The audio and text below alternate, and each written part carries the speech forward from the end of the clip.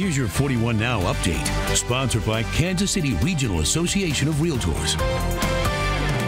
Good morning, I'm Taylor Jimenez. Tonight, city leaders in Overland Park will be discussing the future of Thompson Park. The council set to vote on a $3.5 million bid to renovate the area off Santa Fe Drive. But some people don't want to see an old gazebo there torn down in that process. City leaders argue it's full of wood rot and has electrical issues. People opposed to seeing it go plan to show up at the 7 o'clock meeting tonight and discuss that.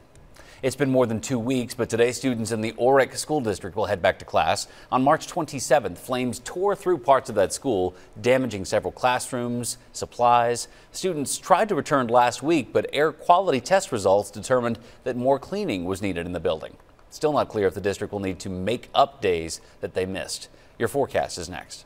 Did you know there are many factors up for discussion in a deal? A realtor will look at every angle from your perspective, including crafting a purchase agreement that allows you the flexibility you need to take that next step. Visit kcrar.com to find a realtor near you.